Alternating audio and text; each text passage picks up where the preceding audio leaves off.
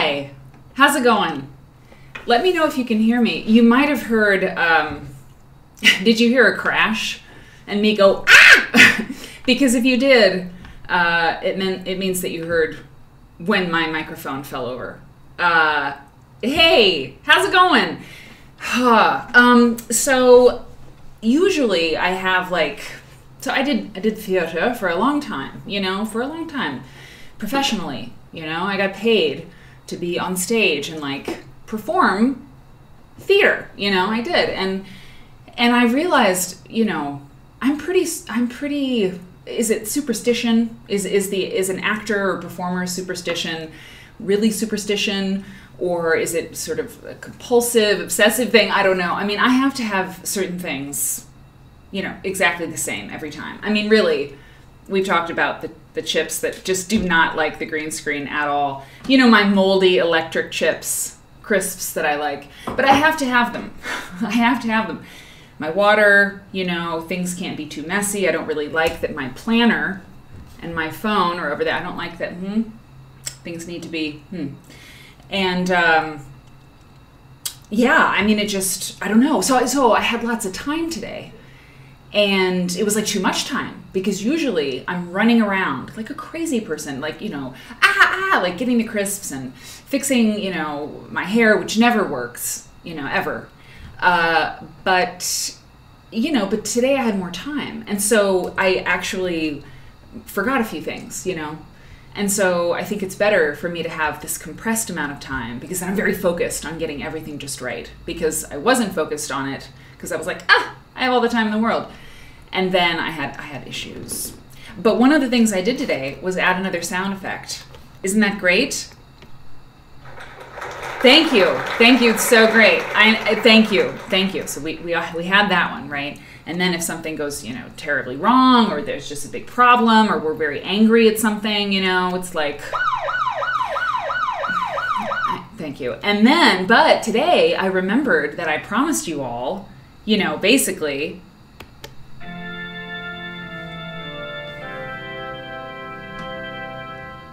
win some things like Quilt Church, So, so I got that done. I got that done. And there's so many things to say tonight, so many announcements. There's a lot going on, and it's really exciting. So I have my, Quilt Nerd content plan, and in this box, that's the announcement box, and there's lots of announcements. So if you're just tuning in, hello, welcome to Quilt Nerd. This is the most fun I've had standing up, and the most fun I've had in a long time. I love making this show for you. And I love making this show for the people who have been here from the start. 4 months ago, end of July, this thing started, and yeah, there's some people who have been here from the beginning, and a lot of them are here tonight. So I want to say hi to Sue. And wait a minute. I saw Yvonne. Where is my, I'm going to refresh this chat. I thought I saw Yvonne in here first, which is awesome. And, but I'm looking at my thing, and I don't, anyway. So, hi, Ivana. And Sue. And I'm going to go through this, oh, wait, what was that? Oh, am I still? No, okay. Anyway, so I want to say hi to Sylvia and Debbie in, okay, good, Debbie didn't hear a crash. They're in YouTube land. So as my chat is loading up, I will make an announcement. One of the announcements is that there's going to be a New Year's Eve show. Yeah. Eric's going to be gone. Okay. He's not going to some fabulous party. Nobody. I think a lot of people are not going to a fabulous party, including me, unless you count the Quilt Nerd show that's going to be on New Year's Eve. So, it's going to, what am I going to do? What am I going to do? I want to hang out with people. You might want to hang out with people. And why can't we just do it together? I mean, it's live, right? It's like a party. I don't know what it'll be. I'll wear a dress. I'm going to wear something extremely fancy, obviously. I'll wear my diamond earrings, And we'll just figure it out, We'll probably look at quilt stuff. I'll try to find some New Year's quilt. I don't know if that's possible, but I I can find something, or maybe you can. You can find some sort of Auld Lang Syne quilt or something we can look at. But whatever it is, at 10:30 on New Year's Eve, hang out with me if you want. You know, it's safe. It's safe. We're not gonna, you know, screw anything up, hopefully, if we're hanging out. So, I want to say hi to Lainey Lou and Padma. And yeah, I don't know. I think I maybe lost a little bit of the chat at the top. I don't know why, but I'm saying hi to Dee Marie and Kay. I'm really glad you're here, Kay. And Kelly didn't hear the crash. Okay, great. And Padma's here. Little Bird Stitch. Super weird. Super weird. I'm not getting all of the chat, but I'm sure that it'll be fine. And yeah, I don't know. Everything's gonna work out just fine. I tried to do a new chat thing, so we'll see if it even worked. I'm not sure. The other announcement is that I was gonna take next week off. I made some crazy talk about that because I did so many shows, you know, in the past couple weeks. But it's not gonna happen. I'm not gonna take any time off. I mean, I don't want to, and I'm not like, you know, burn out or anything. So why? So next week, Tuesday show, Thursday show for sure, Saturday at 8. So the Twitch schedule page is totally updated, and if you're in the Discord, I put up a PDF of the end of the year schedule. So check it out. And something really exciting. So this is the third announcement. Is that right? Yeah, the third announcement. This is kind of scary. It is. It's kind of scary. Hey, Teacher Stitch and Jill. I think so too, Jill. I mean, let's hang out. I'll get confetti. I'm gonna make it work. And I'll test the confetti against the green screen because, you know, if this doesn't work, I mean, yeah, I don't know. I'll figure out, maybe I'll do like a confetti green screen or something. I'll figure it out. I'll practice. It'll be great. Cake, champagne, you know. Let's just do it, you know, together. So anyway, but Saturday night, what is Saturday night? Is that the first then? Oh God. Anyway. Yeah, well, I better look. Hang on. I better look. So not New Year's. New Year's Eve is Friday. Okay, right. Saturday night, we have a show. We always have a show on Saturday. And on Saturday, I'm going to debut a video for you. You all know definitely how I feel about the whole quilt clothes thing, cutting up quilts for clothes. You know, it's a problem. And I've been working on this manifesto, right? The Cutter Quilt Manifesto. And it's, I've been working on it very hard, but I realized about, you know, as I was just writing away on this thing, to sell this Cutter Quilt Manifesto thing at QuiltCon and then online, I realized that it's so bad, that the problem is so bad with all these people cutting up quilts to make stupid fanny packs and stuff, dog collars, cat collars, that I need to make a video now. Like I need to get like the word out, right? I need to get the word out, and there's no better chance for the word to get out than if I make a video and put it on YouTube. And I think I told you all about this, that I was going to do it. But I've been making it. I've written the script. It's pretty much ready. It's not extemporaneous. It's scripted, but it's, I'll have it in front of me and I'll be reading from it, but it's not like I have a teleprompter, right? Thank you, Kelly. Exactly. So, hey, Holmes. Your days are mixed up. Same. I don't know what's going on. Hey, Myra. Thanks for subscribing for 4 months through Prime. I really appreciate you. Thank you very much. That's great. I hope lots of people subscribe. Hey, Susan. And Mark. Hey, Mark. Yeah, I think we can find some New Year's thing. Yeah, Padma, I don't want time off. Hey, Prairie. This is your first chat. Prairie Susie, I'm so glad you're in the chat. This is great. Well, I'm glad you're here because Mother Nature is here. This is great. Teacher Stitch, Little Bird Stitch. If I missed you, it is not on purpose. I mean, obviously, like, oh my God. NDH. Okay. So I need your advice. And we're going to we talk about quilts here. I'm going to tell you what we're doing here. I'll tell you about why this show exists and all of that. Okay. So just hang on. But the thing is that I need some advice, and it's serious. So I'm making this video and it is a direct address to the people who make this stuff, okay? The video is called We Need to Talk About Quilt Clothes, okay? There's a lot of graphics. There's a lot of, I mean, it's really going to be good. I think it's going to be good. I've been working on it, right? I get up at 5 in the morning and I work on this thing and I really want to get it done and I want to put it out there. I'm frightened because I'm pulling no punches here. I'm telling very plainly the world why this is not okay and why if it was okay for a minute, it has to stop because it's gotten out of hand, okay? So here's my question. I made a survey, okay, because I have this lecture coming up at QuiltCon, okay, in Phoenix, Arizona, on quilts and fashion, right? So I made a survey, and it's I could pull it up. Honestly, I kind of want to show you. Look, tonight's stream is going to probably be really long because I have a lot of great content for you. Great content. Susan McCord, amazing, famous quilter, right? Dead, right? Susan Hoffman, but you just... Get ready. If you know Susan McCord's quilts, you know that they're some of the most famous quilts in America. And we're going to look at them, and I'm going to read to you from this, okay? Amazing. She's amazing. And because I know I'm jumping around, but I know exactly where I'm going with all this, I went to look at that wheels, those wheels. Isn't that crazy? That's quilt. Anyway, so we're going to look at that. And I went to the Henry Ford Museum with Quilt Folk magazine when I was editor of that magazine, and we took really lovely photographs of a number of Susan McCord's quilts, like right there in the archive, in the collections room of the museum. So this book has some decent pictures, but I have access to really, really good pictures, detailed pictures. So I've put that all together for us to look at. And then we're going to take a quick break, and then we'll go to Susan Hoffman, who I believe is still alive, sorry. And she was with Molly Upton, you know, the famous Molly Upton and Susan Hoffman. We're going to look at Susan Hoffman, and I have like her artist statement print. I mean, I've got all kinds of stuff for you tonight, but this is where we start, okay? Because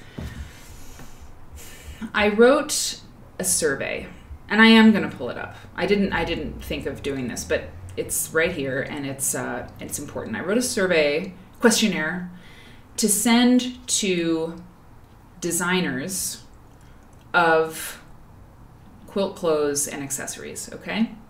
And the reason that I made this is because what I want to do is approach this whole thing, hopefully with some data, you know? How many people are selling clothes like this? How many hits do I get on Etsy when I search for quilt clothes? Hey, quilting time. And you know, how many pieces do you sell a month? You know, I'd like to get some data on this, just because it makes the whole thing sort of more legit, and I'm curious, right? Okay, so let me just show you what I got here. And my quandary is,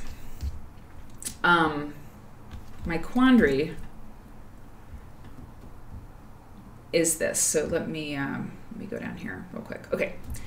So I've sent this questionnaire to like just 4 designers so far, okay? And I'm going to send it to a bunch more, and I need to do that like tomorrow. I have to do it. But the questions that I'm asking are extremely neutral, okay? They're very neutral, such as, when did you begin making and selling quilty items? Were you making and selling other types of garments or handmade items prior to that? Where do you sell your work? Which of these items do you offer in your shop? Check all that apply, you know, garments, baby clothes, accessories, da da da da. In terms of design and production, do you work alone or with other people? How many garments do you sell per month on average? Okay, so this is the kind of thing that I'm doing, okay? Here's my ethical dilemma. I would never, and I will never, of course, like name anyone by name in this video. No designers will be named, you know, by me. I will not, you know, talk about someone specifically. And that questionnaire, by the way, is anonymous, okay? It's anonymous. I don't have their email address. You know, when they respond, it's totally anonymous. But my ethical dilemma is I am not giving them any leeway, the designers and the makers and the sellers of this stuff. Like in the video, I'm quite clear that they have to stop and it's not okay, and here's why. And I go through all the arguments and everything.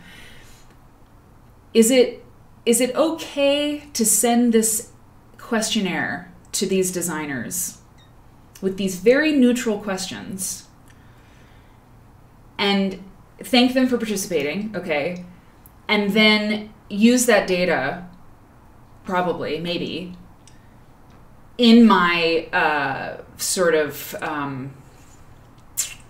very, like, I don't know, it's not mean, it's not like, but I'm vociferously against what they're doing.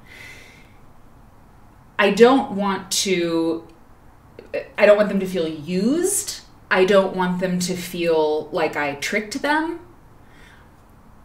A journalist who asks questions of a politician can write whatever they want later, right? So I think journalism honestly sort of protects me from having this be ethically wrong. But I'm asking you because, like, I don't want because, like, 4 designers have already replied with their answers, and I don't know which one was who and whatever, you know, but I don't want to ask them to do something and then, like, flame them, basically.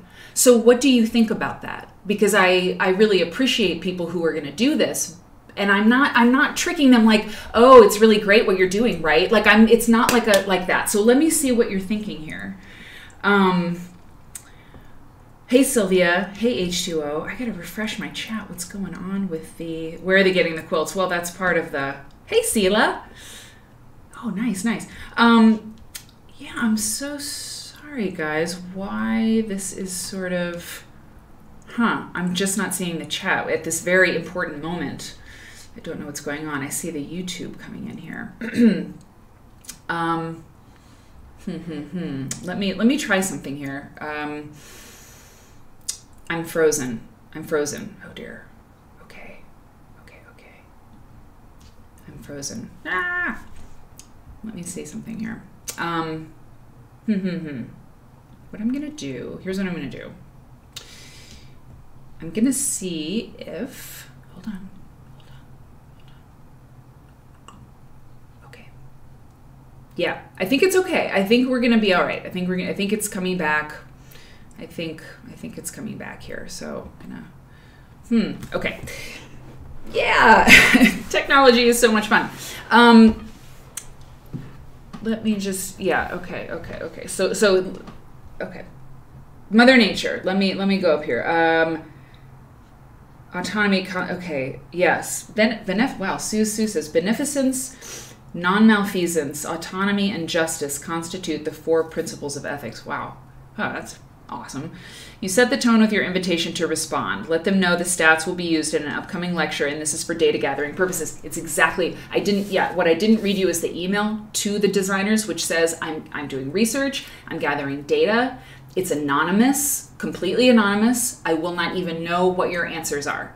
I just know who I'm sending it to, and it will, okay, so Padma, you definitely have a bias, but to be fair, you should accurately portray the feelings of the other side in your article. Yes, but you can present your own as well. Absolutely.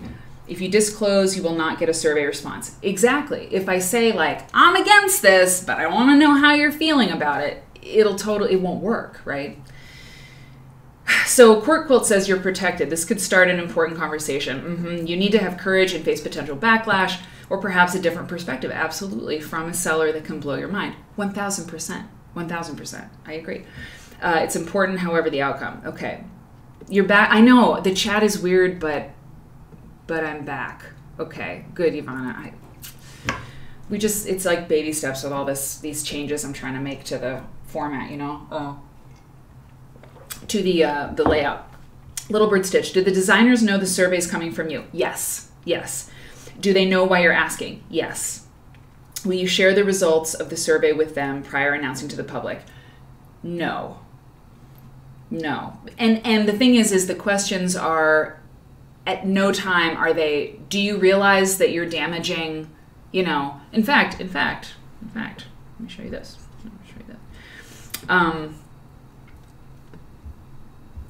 There's something else important here.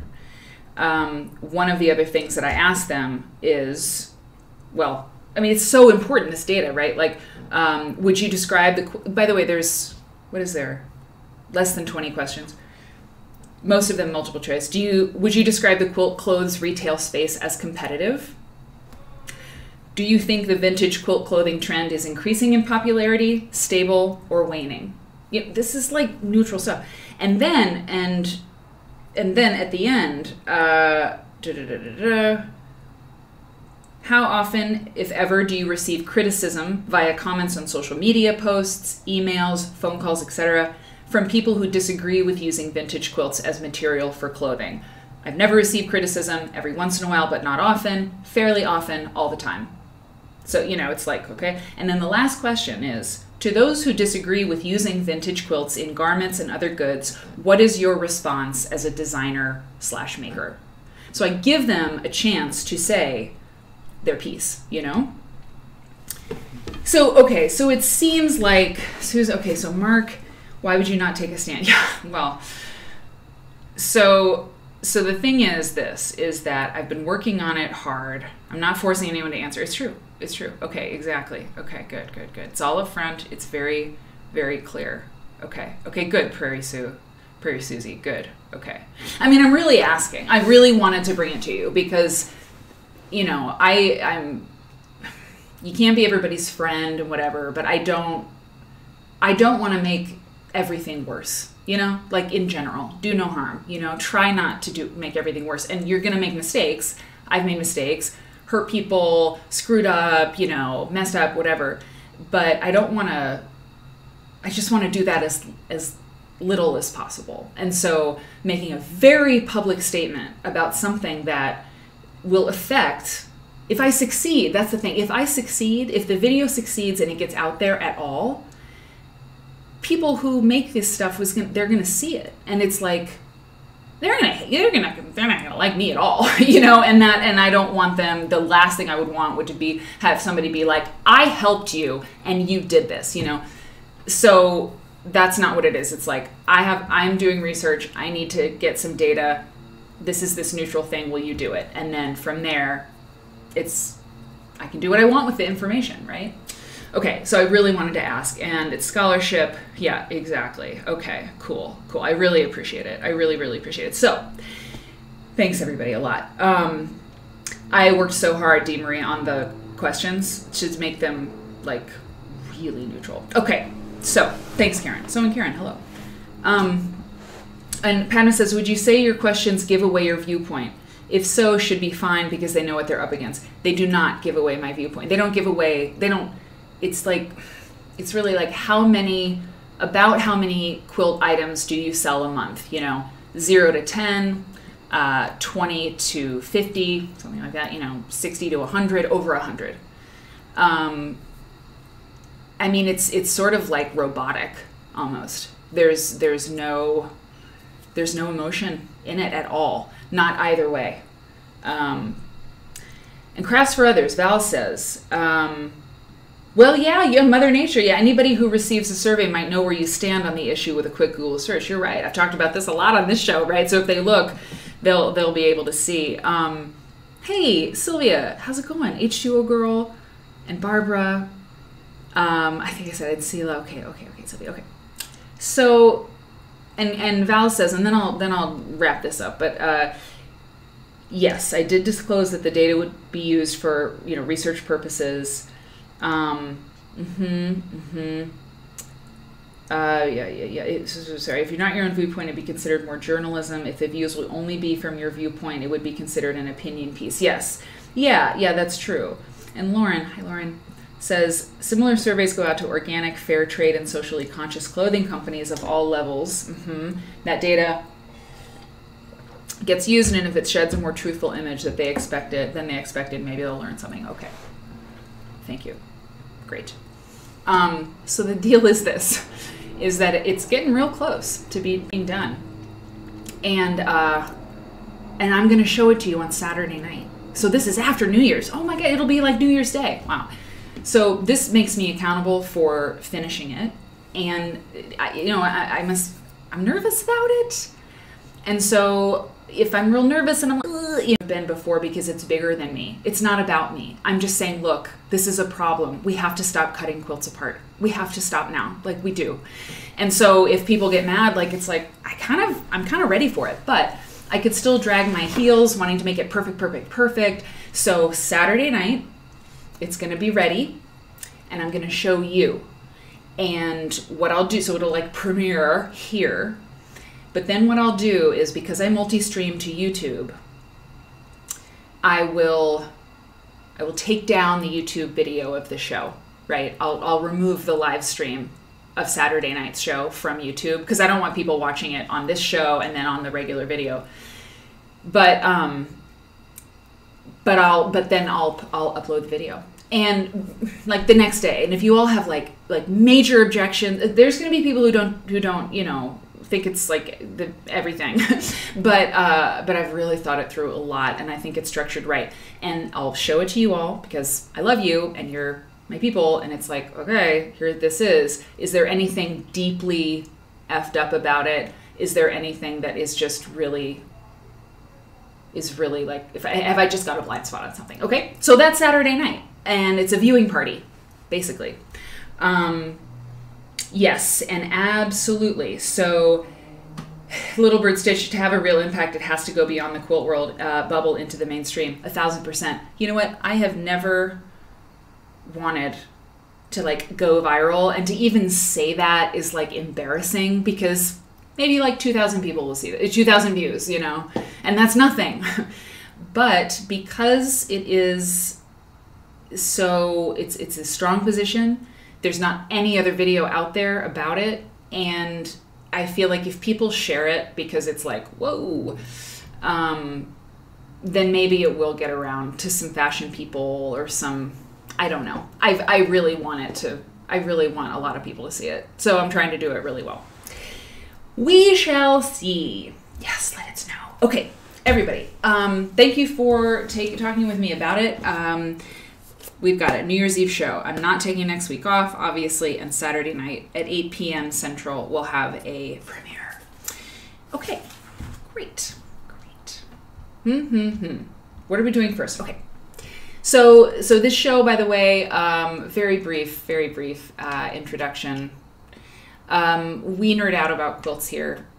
Quilts are more than just pretty blankets. They're history. They're documents of history. They're sort of they show our visual vocabulary as a nation. It's true. We have these wonderful traditions of making quilts, and then we have quilts that are being made today that completely blast away all the tradition that came before, you know, or they use pieces of the traditions that came before. We're going to look at a quilter tonight who does really amazing work and started making quilts in the 70s and the 80s that didn't look like anybody else's quilts, and she was so cool, you know. And if you're into you know, philosophy, you actually have a reason to look at quilts, because no one can answer the question, are quilts art or craft? I mean, how would you answer that? Is it craft? Is it art? Is a really beautiful quilt art? Some people would say absolutely, and some people would say no. You know, it's lovely, it's nice. You know, you can hang it on a museum wall, but it's still just craft. It's a good question, right? And it has all these larger implications, and what a quilt could sell for. You know, speaking of all that quilt clothes stuff, some of the clothes that I see, you know, these jackets made out of vintage quilts. $1,500, $1,500 for one of these things. But the quilt that they bought to make it, I've seen all these prices. I've been looking at all this stuff for like a year or more. $65, $100. One of the questions on the survey is about how much do you pay for a quilt on average that you'll use for your work. You know, $65 for a vintage quilt, sell a jacket for $500.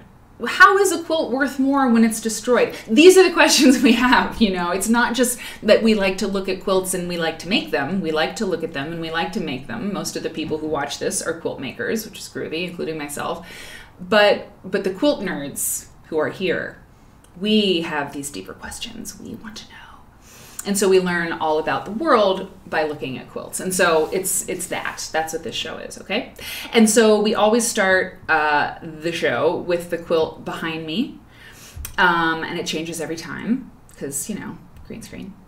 And I'm going to tell you that this quilt behind me, let me get small. This is a quilt that is, nothing's really known about it. I found it on the internet. It's beautiful. It's a detail picture, and it's one of the images that I'm using in my video about the quilt clothes thing. And I put it here because I've collected all of these different images, right, for the background. I'm using the green screen in the video. And it's just sort of one of those anonymous quilts. It's piecing, it's patchwork. There's not much to it, and yet, you know, it's this, it's a perfect example of a quilt that would be turned into a jacket if nobody sort of points out that it's a quilt that still has use as a quilt. You know. So, and I knew that my announcement would be sort of long tonight. So this is a quilt probably dates to like, you know, 1890, 1900, maybe 1910. It's a 8-pointed star. It's 3 colors. I don't think that it's a patriotic kind of quilt, but it is red, white, and blue. Yeah, it's just one of those nameless, anonymous, artist unidentified quilts. And it's a close-up shot of something that somebody made. And I think it has value, and I think you think that too. So that's it. That's our quilt tonight. A lot of time, most of the time, all of the time, we have a really deep dive into one quilt, but I wanted to get things rolling tonight, so that's the scoop. Okay. Let's see. Karen. So in Karen, problem with the high-end garments, they have no real life. They don't get worn much. I know. There's so many problems. I take down all of the arguments in my video. Hey, Michelle Van Scrappy, I love stars too. Isn't this great? This quilt is great. It's simple, and it's just, you know, it is what it is, right? Okay, so tonight, let's look at Susan McCord. Who is I think one of the first quilt makers that I ever really heard about. Like my mom, you know, she would mention all kinds of things, and I would overhear all kinds of things when she was working on the magazine with Liz, and, you know, working on different things, working on quilts. I would hang out with her sometimes in her studio while she was quilting, you know. And I remember hearing the name Susan McCord. And I know there are some people in the chat who know this name, right? Hey, write down. Woohoo! Oh, you got to see the show in Boston. That's so great. I wish I could have seen it. Was it great? Susan McCord is just a name I remember hearing, and I'm pretty sure it's because my mom made a quilt at some point, and she used one of the things we're going to see tonight is a vine. Susan McCord is famous, a famous quilter. She only made like 10 quilts in her life. We're going to look at most of them here in just a second, but let me see, let me go in here. She was really famous for these vines that she would do. Okay, I'm gonna zoom in here. Okay, I'm not gonna put the chat up on the screen just now because it's tender. It's tender. It's delicate tonight. It's a delicate flower. I don't want to mess it up. So mom made some quilt with a vine on it, and it was a copy of, you know, a Susan McCord vine. Okay, so this book that you're looking at, I scanned it for you today. This comes from the Henry Ford Museum. It's a catalog. It's a catalog for an exhibit that they must have had. I mean, right? Yes, published on the occasion of an exhibition organized by the Henry Ford Museum and Greenfield Village, Dearborn, Michigan, in 1988. 1988. Okay. Ooh, Susan, that's great. So I'm going to read to you the first the text about this as we look at some of her quilts. Have you heard of Susan McCord? Do you know this person? I know, isn't this a great cover? Have you heard of this person? You are in for a treat if you haven't, and if you have, you're in for a treat too. Okay, so wait, let me do this. Hold on, single page. Okay, so that is Susan. So and I'm just gonna flip through as I got a lot of pictures, so I'm just gonna read this and flip through. That's Susan and her husband, Green McCord. You can see that on the thing. Taken in about 1885. Late in their life together. It's the only existing photographic portrait of the couple. Okay, Susan McCord lived to age 80. By the way, she was born in 1829. She died in 1909. So this is, we're taking it back. We're talking about traditional quilts right now, quilt makers in the 19th century, straight up old school stuff. Susan lived to age 80. She was kicked by a cow during milking and lay on the frozen ground for many hours before being found. Oh, this is about her death. Oh, God. I thought it was some funny story about how she got kicked. No, she was kicked by a cow and lay on the frozen ground for many hours before being found, and she contracted pneumonia and passed away in 1909. Okay. Oh. This is from the Henry Ford thing. Okay. 19th century American quilts are often considered to be the epitome. We'll come back to this picture. Hold on. We'll come back to this picture. Hang on.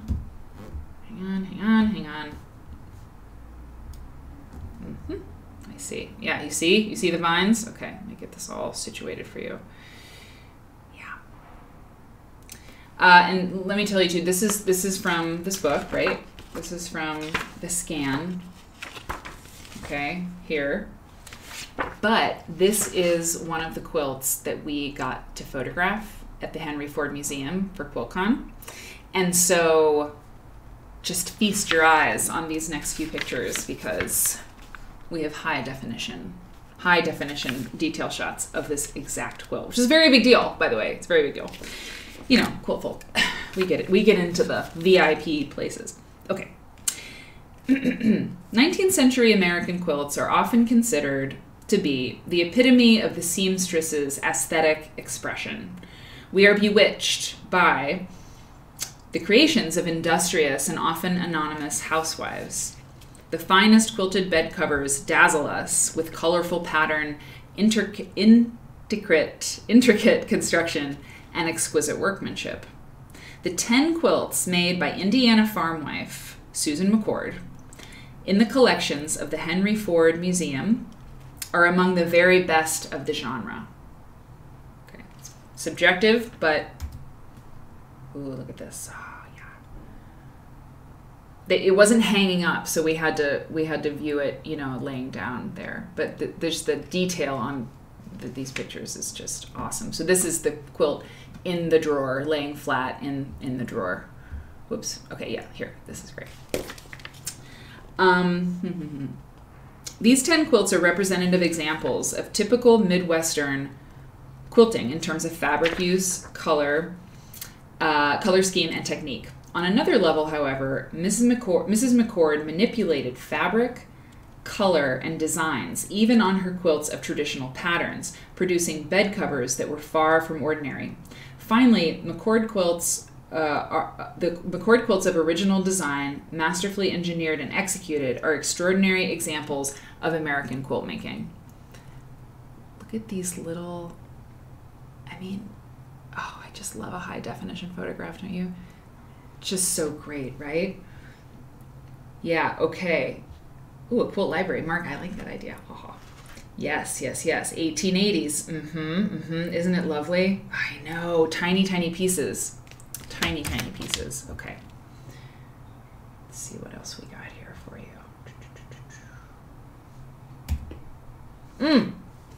It's just so whimsical. It's so nice. And then there's so many of these. There's so many vines. Okay, sorry. Unlike so many quilts in museum collections, in this case, we are able to associate a face and personal history with the products. Susanna Noakes was born in 1829, probably in Decatur, Illinois. Decatur County, Indiana. Known as Susan, she married schoolteacher Green McCord from Ohio in 1949. They moved to Iowa and began farming, but returned to Indiana, settling in McCordsville, east of Indianapolis. They spent the rest of their lives on an 80-acre farm in McCordsville. Okay, so here, this is a scan from the book. And remember, she only made like 10 quilts. Probably because they took forever. In the 1902 Country Atlas, Green was hailed as an early settler and prominent community member. He's listed as an Odd Fellow, church elder, Civil War veteran, and staunch Republican. The Odd Fellow quilts. That's a folder. I have a folder forming about the Odd Fellow quilts. Have you heard of them? Do you know of this whole thing? There are the Odd Fellows, where there was this order of guys who did stuff, but there's a lot of quilts out there with Odd Fellow like imagery and references. It's not Masonic, it's different. So I'm learning about that, trying to get that together for you. Yes, M. Hicks, my mom made a quilt that had vines on it, just like Susan McCord. I should ask her about that. I really should. I thought I maybe could find it, but she's made a lot of quilts. So, okay, this is Harrison Rose, the Harrison Rose urn. Okay. What we know of Susan McCord is revealed through family reminiscences. This tiny bundle of energy bore 7 children. Like most farm wives, she was responsible for the homestead's dairy and poultry. She was a devoted member of her Methodist Episcopal Church. She participated in sewing bees and things. Susan loved gardening and practiced homeopathic medicine, using tree barks, roots, and plants for healing. Interesting. She sewed clothing for her flock of children, knitted accessories, embroidered bed sheets, produced decorative wreaths of human hair. Wow. And made at least 13 bed quilts. Okay, sorry. 13 bed quilts. 3 of them remain in private collections. This one, look at this one. This is crazy. There's one detail shot of this is all from this book, right?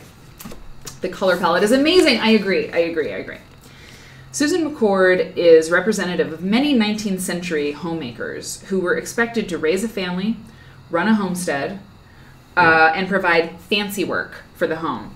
Such homemade goods saved the family money, and it personalized the home and displayed their artistic talents. Writers Henry Williams and Mrs. C.S. Jones in Beautiful Homes in 1878 urged housewives to create lovely items for their dwellings, believing that, quote, taste dwells in unity with utilities and love, unquote. Okay, thank you, Mr. Henry Williams and Mrs. C.S. Jones. When women like Susan McCord found time to construct such goods remains a wonder. However, the 1820 edition of the American Frugal Housewife, God, that's the magazine. Like, I really want to read a magazine. Let me get the latest issue of the American Frugal Housewife. Thank you. It was probably great, I don't know, full of lots of helpful information. This is a detail shot of that. This is pretty good, actually. Actually, it's really good. Look at all those hexes. A flock of children. Yes, Padma, a flock of children. Yeah. Myra says, we have the Oddfellows here in Seattle. The building that housed their order is historic in the Capitol Hill area of the city. Really? It houses a restaurant, shops, and a few other businesses. Eric's from Seattle. Where do you what restaurant? If you know, let me know, because I'll ask him about it. Okay. So the American Frugal Housewife says, quote, this is in 1820, the true economy of housekeeping is simply the art of gathering up all the fragments so that nothing is lost. I mean the fragments of time as well as materials. Nothing should be thrown away as long as it is possible to make any use of it, unquote. That was Eric blowing his nose. Okay. Oh, here we go. I mean, I've seen this kind of quilt before. You don't see it a lot. But this quilt is probably, it's one of the most successful versions I've seen of this quilt. I mean, I don't know. It's not my favorite pattern, I have to say. It's a hexy, you know, with a twist, right? But I just don't, I don't know. I don't know. I just never liked it. It's a strange personal preference thing. But I've seen it done with, like, you know, the Depression era mint green thing, like where the pink is in this quilt. I've seen it with that. It's just a lot of that color. And I've also seen, like, a repeated color scheme where there's like green and orange and blue and red in like every single diamond, and it's too much. It's too much. But this works for me. It works for me. The navy blue, the pink. Well done, Susan. Well done. Examining the fabric, techniques, and patterns tells us that the 10 quilts, the 10 quilts in the Henry Ford collection, right? That's what they're trying to say. Okay. Oh, this is the back. This is a back of the diamond field. And what it says is, the back of this quilt was partially pieced from a muslin bolt end that is stamped with the manufacturer's name and eagle logo. Susan used scraps like these in her quilt backings, the side out of sight or face down on a bed. Cool, huh? Hey, Bridgewater VA. Visit the sick, relieve the distressed, bury the dead, and educate the orphan. That's the Oddfellows. Yes. Okay. So the Oddfellows are pretty cool. Like there were chapters all over, and they seemed to just be very welcoming to everybody. I mean, I think it was just men, I think, but I don't know for sure. But they seemed like legit. I didn't get a gross feeling when I was just looking at them very, my cursory look. Okay. Hold on. While Susan used traditional techniques, she also constructed 3 turn-of-the-century crazy quilts. We'll get to those. Pieced bed covers of dark, rich, heavy fabrics constructed in blocks of seemingly random arrangement, all range in the 1880s. Okay, look, let's just take a look at this. I'm going to pause on that. So this is Ocean Waves, and I'm so glad that I have detail shots of this quilt too. We have detail shots of the first one, as you saw. We have some detail shots of this one from Quilt Folk Magazine, issue 8, Michigan, and then detail shots of this one, the wheels. Oh, they're so good. Melanie Zacek was a photographer, and she's a perfect human.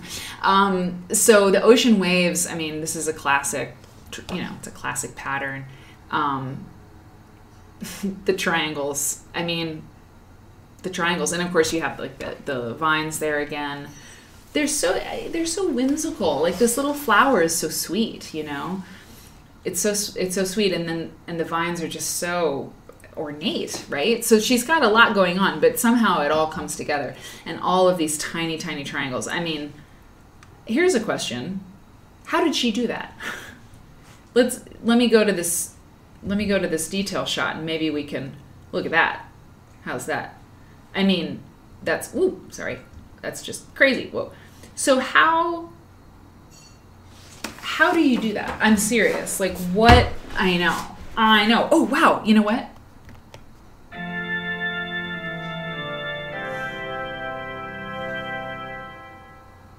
Good job, Susan.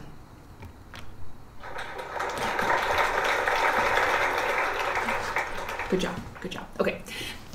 Let me show you the quilt again, okay, really quick. Now, and this is from the book, not fabulous, but here's what she did, okay? She did that. And here's a close-up of that part. I mean, I see the half square triangles, but I know. Dee Marie, totally. I see the half square triangles, obviously, right? But then this business, how did she set those in? Like, how in God's name are you supposed to set in something that tiny? I don't understand. Is this appliqued? No. Is the white appliqued? One brown square. Oh yeah, look at that. That's funny. Interesting. Very interesting. Huh. I did not see that before. I did not see that before. Y seams. Yeah, Ivana. I mean, it just has to be. But like setting in these tiny, tiny things, that's crazy. Oh, it's crazy. Look at this lovely little polka dot, this little blue polka dot right there. I love it. I love it. Yeah. And so here's my other question though. Okay, wait, what do we have here? Okay, that's some of the vines. I'll go back to that. But so what are your units though? Like how do these all connect? To put it very like, it sounds like I've never made a quilt before in my life, but like what are your units? You've got your Y seams. Are you making like, is like this a chunk? Like where does it connect? Where do these sections of half square triangles connect? Yeah, little bird stitch, that's true. That's true. Hand piecing is, when you have to do Y seams, you're right. I think hand piecing is easier than doing it on the machine. Yeah, totally. Although I've still got a problem with a hexagon Y seam. Like I've been making these stars in London. I was making these 6-pointed stars with hexagons sort of in between them. They were killing me. But yeah, okay. Probably bits and pieces of clothing scraps from all those children. Yes, probably. Absolutely. Strips of half square triangles. Okay, Ivana, totally. Neflinster says, hey, Neflinster, are there seams across the white squares? Let's look. Seams across the white. No, I don't think so. This is a set-in piece, or this is a setting piece. Let's see if we've got another. Hang on. These wonderful little details. Sorry, we can look at these more. Oh, that next picture is amazing. I think, hold on. I think that's, sorry. I just want, okay, we don't have another picture of the grid of the, ocean waves part. But I can tell you that there aren't seams here in this piece. Yeah, I know. HST sashing. Quilting time. Hey, quilting time. HST sashing. Yeah, it seems a little bit like that. Oh, wait. Wait a minute. Here, look. Yeah, they came together. It came together in the middle here.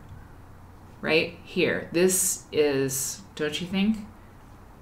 This is a quadrant. Like, I can't do that. Like this cross shape comes together in the center, if that makes sense. So she's got like this chunk, sort of like a, like an elongated hexie. Does that make sense? Yeah, where the waves cross, it's an X. Pointed lines. I cannot believe that this quilt exists. I know. So let's take a look at more of the vines and we can all just, and we can look at, if in a Discord, if you want to put it in there as you're talking amongst yourselves, if there's an ocean wave pattern that you can find that would use that many small triangles. I mean, that's part of it to me, is like a Y seam is a Y seam, but then if it's like really, really, really, really tiny, I mean, how do you do that, right? It's crazy. Okay, let me go back to some of this. Hang on. Quilts are, okay, wait. Yeah, Interesting. Oh, yeah, okay. Her pieced quilts may be of traditional patterns, but they are set apart from their contemporaries in a number of ways. Library fan worked with the McCord quilts while a grad student in the 80s. Oh, that's so cool. Library, I love that. Well, you're a lucky person. That's really cool. Hey, Bonnie. She did. For example, Susan used a pattern called Ocean Waves, but hers is pieced with exceptionally small scraps of calico, the hundreds of triangles surely taking countless hours to piece together. Yeah. Turkey Tracks, which we'll see next, is notable for its combination of dark brown piecing and pink lattice tracery. Both ocean waves and turkey tracks are actually pieced and appliqued, for both are decorated with a sinuous green, look at this, sinuous green vine from which grow colorful buds and flowers. Her hexagon mosaic quilt, which we saw earlier, is pieced in a seldom seen pattern that echoes the shapes of the hundreds of bright scraps of hexagon-shaped cottons that form the quilt top. And then they talk about the crazy quilts, which we'll see in a second. Look at that feather quilting. So beautiful, right? So beautiful. Little Bird Stitch is asking, how small do you think the squares are? An inch? Let's take a quick look. Yeah. I mean, is it an inch? Or is it a half an inch? Wait, yeah, it's an inch. It's totally an inch. I mean, yeah, Kelly, they're all stitched by hand. I know. Okay, Val, I mean, let's look at that is, I don't know that that's an inch. This is a very, very close up. But, you know, when you look at the full quilt, they're an inch. I mean, if they were a half an inch, I don't even think we'd be able to, like, discern them, right? I think it's an inch. Okay. Gosh, we just keep flicking back and forth on this one because it's so beautiful. Wow. Okay. Quilts are judged not only by composition, design, and color, but quality of workmanship. Susan McCord's piecing and quilting indicate that she was indeed a talented needleworker. The stitching that joins top, filler, and backing is unfailingly even, arranging about 10 stitches per inch. Her patchwork quilts, such as Ocean Waves and the two quilts formed of small hexagons, were laboriously pieced of hundreds of bits of cotton before Susan ever began quilting. While these bed covers appear to have been constructed largely by a single hand, close examination indicates that Susan, here's turkey tracks. This purple is, I'm just here for it. Isn't that nice? That like wine colored purpley pink. It's not mauve. It's like magenta, like faded magenta. Love it. So, yes. Close examination indicates that Susan had assistance with at least some of the quilting and applique work.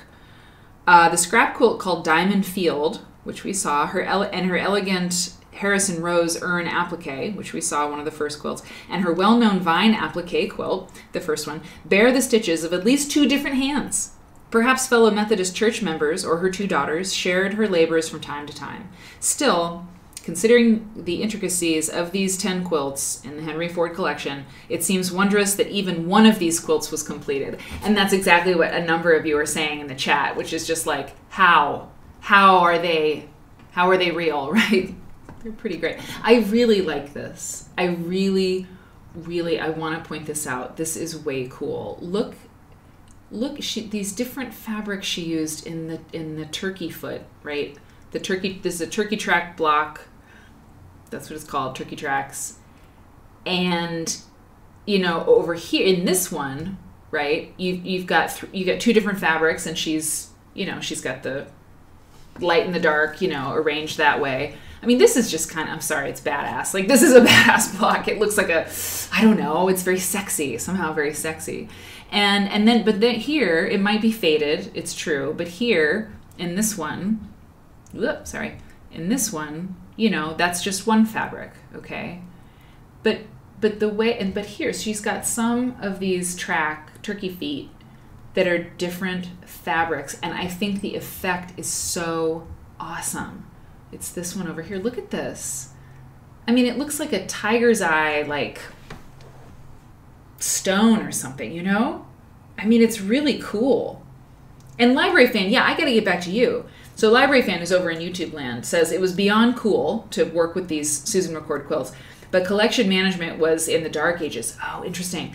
And Library says, I sat on the floor covered with acid-free tissue to measure it. Absolutely, I bet so. And were you, I mean, you could say if you want to, but were you are you a textile curator or historian? Maybe you're a librarian. But that's interesting. Very, very interesting. And if you have any insight onto the size of those half square triangles, we'd love to hear it. I think they're an inch, but it was also a long time ago. So if you don't remember, that's okay. Anyway, I'm loving this this variation she did on this. It's just so great. I mean, I've seen a lot of turkey tracks quilts, but they always have the same, the turkey track part is always the same color. I don't know. She varied it, and I love the fabric she used. I mean, this is hot. It's hot. What can I say? It's a sexy fabric. It's not, I didn't make it. It's not my fault.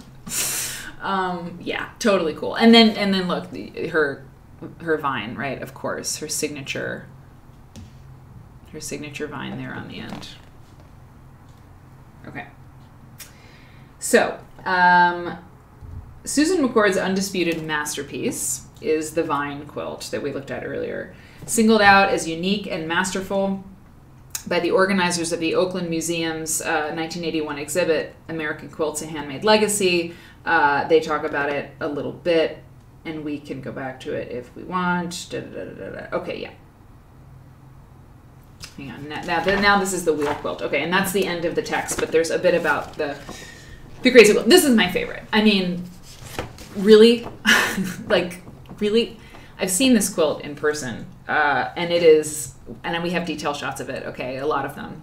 So you're in for a treat. But, it's just, I don't know, it's perfect. It's a perfect quilt.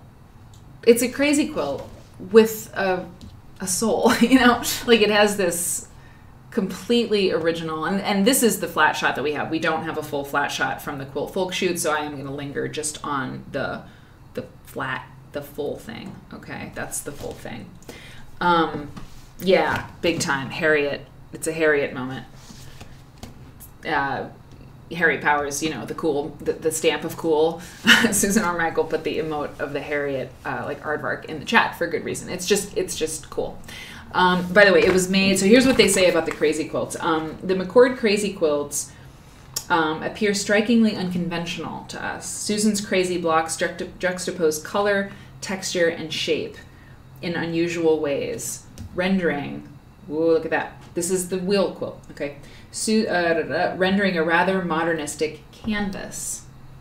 The quilt, often referred to as wheels, is actually a variation of a contained crazy quilt pattern called fans. Oh yeah, in which an arc or a fan is sewn in the same position. Oh wow, that's a really close up. Hold on, we're gonna come back to that. Is sewn in the same position in each block. Instead, when Susan assembled her blocks, the fans were scattered in all four corners. When she joined the blocks, these fans converged, forming dynamic, colorful wool flannel wheels. Hold on, let me get to the wheels. Yeah, there. That's a great shot. Let me just get as much as I can of it. Yeah. Wow. Okay, what do you think? Yeah, okay, Pamela says, I'd like to talk to a quilt scholar about making quilts at night. Mary thinks they must have done it by day, but if they were farmers and busy during the day, don't they need to work at night with gas lanterns? So maybe some did and some didn't stitch at night. I'd love to know more about that. I mean, it's been my conjecture, right? And you can see in some, when you see pictures later of sewing bees and stuff, they were outside a lot of the time or near windows, but I don't know. And it's true. I mean, Susan McCord, in the morning, she was literally milking cows and tending to 7 children. It's like, when did she have time to do this, right? At night seems like, if she wasn't, dead dog tired, right? And how and where did she learn these techniques? I'm going back up a little bit. And Kelly Naher says to Library Fan, by the way, what an incredible experience you must have had. Mark, where did she learn the techniques? You know what? Was it in here somewhere? I think, the thing is it says that she was a devoted member of her Methodist Episcopal Church. So, the church folks are going to be sewing and quilting. It doesn't say, who taught her, but everybody, not everybody, but I mean, people sewed right back then. And if she was in Indiana and Iowa, which she was, and she was like this church-going lady, you know, she and a young girl, like going to church as a girl and everything. It's likely that she probably, if she didn't learn from her mom or her grandmother, she probably learned at church or at school, because they would teach that at school too. And by the way, Library Fan was in grad school. Historic preservation was her specialty, but interned with the textile collection. She did an inventory of the collection. Well, that is a fabulous museum and a fabulous collection. So thank you very much. It was lovely. And they're keeping very good care of everything there because we checked it out. Padma, I agree though. I'd like to know more about that. The consistency of the stitch is amazing completely, Sue. Hey, Rachel. Hi. Rachel Lynn says, usually crazy quilts have a variety of stitches. This one only has one stitch, but it's incredible. And yes, and as Sue said, it's so consistent. They're like exactly the same. It looks like it's a machine. Oh, wow. Melanie got a really tight picture. That's a little bit out of focus. We'll skip that one. Okay. And this is the back. Is that right? The back of the wheel? Hold on. I was reading and I didn't get to look at this as closely as I wanted. Wow. Yeah. Wow. Okay. It's just crazy. Crazy good. Yeah. Ooh. Okay. And then is this the back of this one? I'm pretty sure it is. This next picture has, that I scanned from the book. Okay. Sorry. Yeah. Okay. Oh, but that is cool to see the edge, right? To see it's not bound. It's stitched. Oh, that's really interesting. Interesting. I read somewhere that I think it was in a caption for one of these photos, but it's that she didn't use much batting, or if she did, it was just very, very thin. Yeah. Yep, exactly. Yes. Whose bed it went on. Back then, the children took on tasks at young ages, including taking care of their younger siblings. It's true. Susan wasn't all alone in her tending to the family, right? The 7 kids were doing a lot too. That is very true. So this is the back. So it says the blocks were lined with scrap fabrics and show the outline of the fancy stitching. Wow. Okay. So she was making blocks. Did they say that? I think they said that. Yeah. Wait, wow. The eye-dazzling textile, the wheels, is pieced of wool suiting and dress flannels in a variation of a crazy quilt called Fons. This quilt was never finished.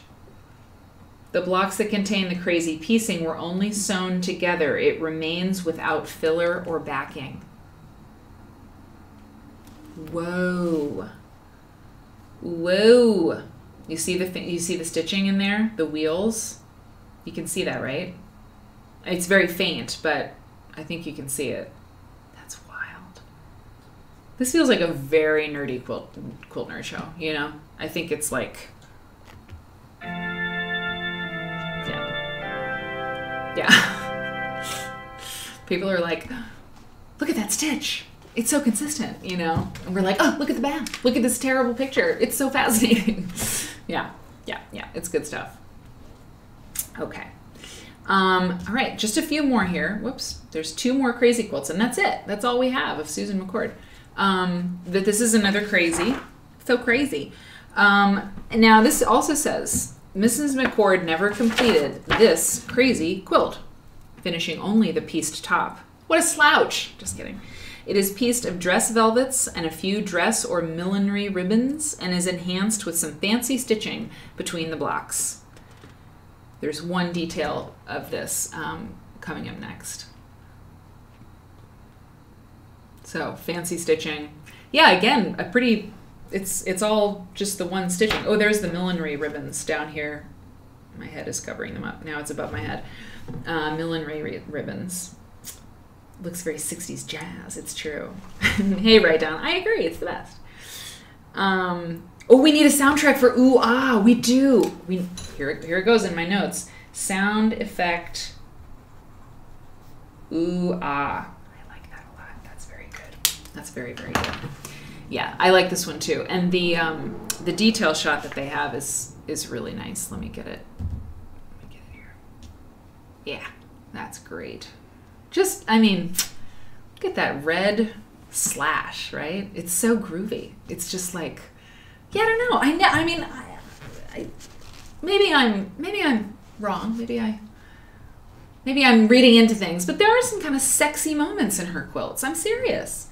I don't know. I mean, it looks like a cool, like a dress, like the, you know, some sort of, and it was dress scraps, right? But this looks like some sort of really like hot back of a dress or something, some sort of, or a bustier or something. I don't know. I love the idea of this farm wife being like, I could have been a Parisian fashion designer with my vine quilts and all my perfect stitches and my imagination, but it didn't go that way, and that's fine. But I'm going to make incredible, amazing quilts. That's what I'm going to do. This is the last quilt I have for you. It's another crazy quilt. And, sorry, okay. Yeah, I mean, you know, it's the best. It's the best. And this is, it's called Contained Crazy Quilt. And this says, this is only one of Susan's crazy quilts to have been completed. Interesting. It's an ambitious bed cover indeed. Not only is it pieced, given a filler, and the 3 layers tufted together. You can see that, right? All those tufts. But virtually every square is decorated with silk or crewel embroidery. And yeah, it says Mrs. McCord's embroidery skills were considerable, judging from this detail of a small section of a quilt, which is here. Oops. Here. Yeah, that's a pretty good detail shot. It's great. Yeah, so she did all that embroidery too, because, you know, that was fine. That was fine. Picasso-esque. 1,000%. It's so beautiful. Agreed, Ivana. It's so beautiful. Yep. Yep. Bonnie Kane over in the YouTubes says abstract impressionism. Absolutely, you know, these shapes, these gestures that we see in quilts, you know, it's like those, I mean, it's just not, they didn't corner the market on these abstract expressionist shapes and, you know, moments in American art. And they, you know, because Susan McCord is like, I mean, can we just hold on, I just want to go back to something. I mean, this is totally awesome, right? I mean, that's like not Kandinsky. I don't know what abstract impressionist I'm thinking of, but a little Kandinsky. I don't know. I mean, it's like wild. It looks like jazz. It looks like jazz. And then this thing, I mean, are you kidding me? Look at this. Look at this. Oh, wow. That's the full thing. I mean, that's just like, it looks like it's a poem. It's music or something, you know. It's wonderful. Look how the wheel, this wheel section, right? There's these four blocks or so that make up this wheel. I mean, the wheel doesn't match. None of the wheels actually come together perfectly, you know. They're misshapen, or they skip. They skip. You know, the wheels don't come together to make perfect circles, and it's brilliant. It's just brilliant. And she was a farm wife, you know, and there are so many beautiful quilts that are made by so many different kinds of people in every part of the country, you know. And this woman she had 7 children, and she, you know, she died because she got kicked in the head by a cow, for God's sakes, you know. It's like, and we know her name. We know her name, and we know her life, and that is very good. And you think about all the brilliant quilts made by people whose names we don't know. You know, we may never know them. We know some of them, and that's good. But it's really great that we know the name of the person who made this quilt. I mean, it's like, I don't know, what, Jasper Johns or something? I mean, these dark wools and like, I don't know. It's just great. Wait, what year is this one? Oh, 1880s. It's like in the 1880s, somewhere in there. Crazy quilts were, 1880s is always what I kind of put them in. 1895. I mean, she was awesome. So let's take a look real quick at the vine quilt one more time, because they said something about it. I want to show you this image just because it's not the whole thing, right? This is just a section, but that was as much as we could see. Library fan, you know that the collections room is only so big, and I mean, this is a really important quilt, so we didn't even want to breathe on it, you know? Oh, great. I just ruined my catalog. Okay. But this is what they said. Susan McCord's undisputed masterpiece is her vine quilt. It's constructed of 13 panels of applique vines. The execution is impressive with over 300 leaves and strip-pieced buds emanating from each vine. 300 leaves and strip-pieced buds. Oh yeah, those are strip-pieced. I mean, I saw it, but I didn't see it. Those buds are strip-pieced. Wow. Oh man, look at that one. That's bananas. Ah, it's so small. It's so small. This detail shot is really close. I mean, we're zooming in really, really close on this, but that's what it is. I knew it. It's like you see it and you know, but it wasn't until just this moment that I realized, reading this, right, that the buds are strip-pieced. Not all of them, but like most of them. That's crazy. Look at this one. There's 5 pieces in this little one. Look at that. There's 5 pieces. She's ridiculous. She's not real. She's not real. Few of the fabrics, with the exception of the green vines themselves, were taken from well-worn garments. Few of the pencil marks used to guide Susan's quilting needle are seen in spots along the border. Interesting.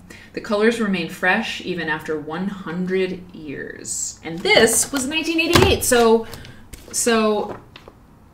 yeah, this was in 1988. So let's say it's like almost 150 years old, this quilt. I mean, that's just crazy. It's crazy. The fabrics, including the muslin ground, are crisp with sizing from the mills, indicating that the tiny scraps, as well as the completed bed cover, may never have been washed. Oh, hell no. No, you're not washing that. No. No one's getting water anywhere near this quilt, said Susan McCord to her family. Yes. Yeah, Lauren Kroon says, this brings up the whole art or craft topic. I know a museum stance if they choose to credit artist or maker unknown. Exactly. We talked about this on the last stream. We talked exactly about it. Hey, Jody. Jody caught alive again. I'm so glad you're here, Jody. And so demented. So demented. I think they are the ties. She read the quilt story. Oh yeah, tie that down. Yeah, totally. Okay. Well, so that's that. Okay, that's Susan McCord. I looked on YouTube to see if there were any videos about her, but there aren't. I should make one. Don't you think? We should make one. Here's one more factoid about the vine quilt. Okay, just one more.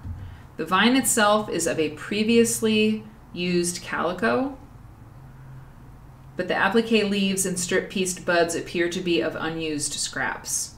There are 2 distinct stitching styles and 2 different colors of thread used to secure the scraps to the white cotton panel. Perhaps Mrs. McCord received some assistance in constructing this complex textile. She wasn't too proud to ask for a little help, maybe, which is good. Okay, so pretty cool. Pretty cool, right? That's what I think.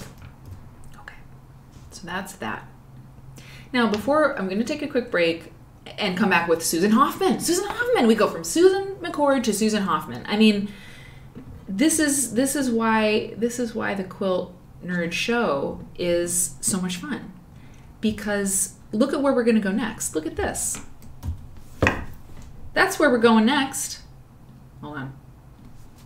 That's where we're going next. I mean, it's another Susan making quilts 100 years later. I mean, well, almost 100 years later. Susan Hoffman started making quilts in the 1970s with Molly Upton. I have amazing things to read to you about this person. Amazing, amazing pictures. It's a totally different style. It's a completely different era.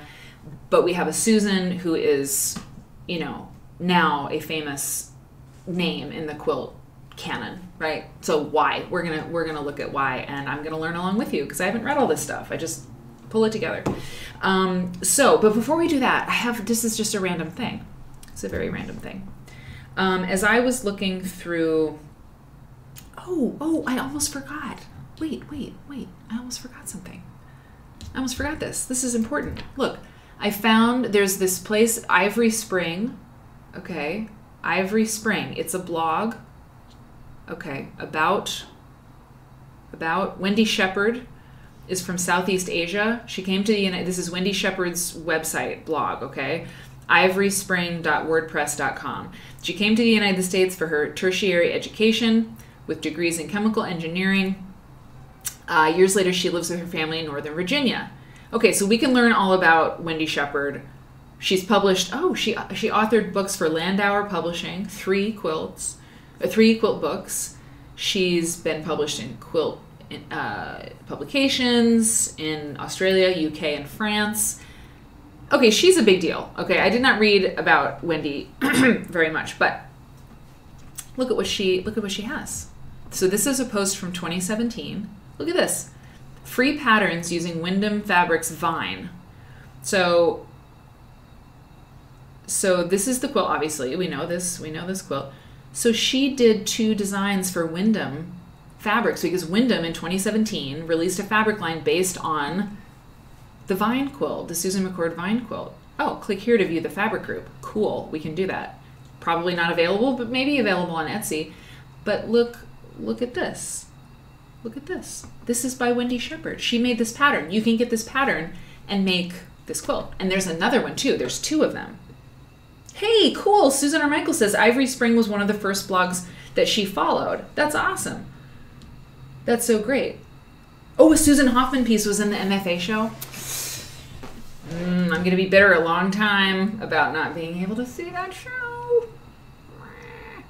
Anyway, this is really cool. She got it right with this vine. She really did a great job. That's so cool. So I don't know if you can still get this pattern or not, but when I was looking for images and stuff, I came across this, and that's pretty impressive. And then this is the other one, which is really, it's pretty interesting. She really reinterpreted the vine, I think, in a very original way. And I'm saying interesting and original, not to avoid saying that I like it or that it's good. I do like it, and it is good. It is very unusual, right? This sort of chopped off rectangular block. It's totally different. But I mean, she did not like cut corners on this vine. I mean, my God, she really went for it. Or is that a cheater? Oh, I think that's a print. Because look, don't you think it's maybe a print? Like, is it a board? Because look here on the side. You see, there's this. It's oh, sorry. Hey, come here. It's the I think it's the border print. Yeah. Do you see what I'm seeing over here? I think that's where the seam is. But anyway, yeah, cool. The Oddfellows flowers, really? That's so great. I love it. Hey, what's going on? Okay, so yeah, so there you go. A little bit extra. Say, okay, so that is Ivory Spring, Wendy Shepherd, kicking butt on the whole fabric designer, quilt designer thing. Okay. So I was looking for all this stuff, and this is very quick. This is a very quick thing. But I have never heard of, and I wanted to ask you all if you had ever heard of, Eye of God quilt pattern. Eye of God quilt pattern with Greek key border, circa 1920. I have never heard of the Eye of God quilt block or pattern. This is a very unusual quilt. I love it. I think it's awesome.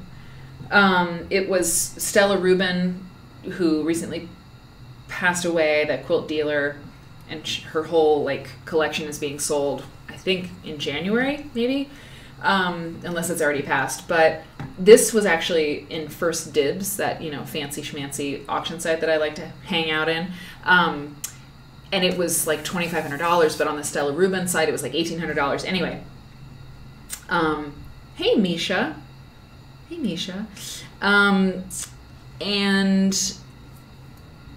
so I was like, Eye of God, what's up with this? So I was looking around, and I found a quilt called Ojo de Dios, which, you know, Eye of God, right? Yeah. Eye of God, which is cool. This is by a person. We can find this, Timeless Treasures. Okay. I can find out who this is. I'm sorry, I don't have it in front of me, but you know, this is cool, but it's completely different from the other one. Okay. And okay, God's Eye. So the write-down says God's Eye is a weaving thing you do as a kid. That's right. Okay. It looks like that. It looks like the weaving thing. Okay. That makes total sense. But then I found this, which makes sense too. So Mara Ambrose, you may know of her. She's very famous. She's extremely talented and very cool. Anyway, she sells her quilts. She sells ready-made, handmade quilts on her website, Folk Fibers. She does hand dyes. She hand dyes all her stuff, and she's totally cool. And she won like a Martha Stewart named like the next craft superstar or something years ago, and Mara was picked. When we talk about Mara Ambrose sometime, we'll talk about what exactly that was, but she was like one of the next American crafters or something like that. It was a really big deal. And she also made a quilt for John Mayer. Yeah, the musician John Mayer. She made a quilt for him to stand in front of. Oh, we got to talk about her. She's so great. And then she also made a quilt that was like a single, for like a CD single. It's really cool. Anyway, so this is called God's Eye. And then this is a quilt block. I found a quilt block that is called God's Eye, and which doesn't look anything really like the other one. I found another example of this God's Eye block. That's all I had. That's it. I don't have anything else. I just was like, what is this? What is this God's Eye business, you know? So I went and looked for it. Yeah, exactly. So everybody's saying, you know, the God's Eye thing is the weaving thing, you know? And that, I remember that now as soon as you all started saying, yeah, God's Eye, Ojo de Dios. Okay, great. Ojo de Dios. Yeah, yarn and popsicle sticks, exactly. Yeah. So this is sort of like that too, but with a twist. With a twist, I guess. There's that with the full quilt. It's cool. It's just very different things. I guess you got that center diamond thing going on, but anyway, so that's it. I really like this, and I like the Greek key thing going on too. I think it's groovy. So I thought I'd share it with you. That's all. Okay, so let's take a quick break. And by the way, Bonnie Kane made a really good point over on YouTube. She said of Susan McCord, that Susan McCord was a Methodist, as we read, and idle hands are the devil's work, right? You always have to have something to do. And I think, I was thinking of that too when they talked about how much she went to church, and just the detail in that woman's work is, you know, she did not have idle hands. She nailed it. No idle hands in the McCord household. Okay, so we're going to do a quick break and then come back and talk about Susan Hoffman. And yeah, that's just the way it's going to be. Okay, so have a break. I'll be right back.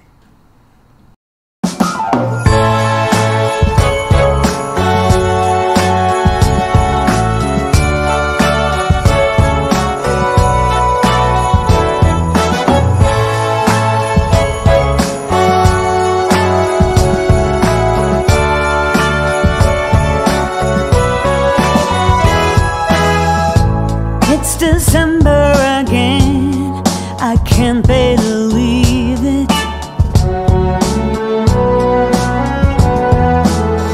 Whatever happened to the rest of the year?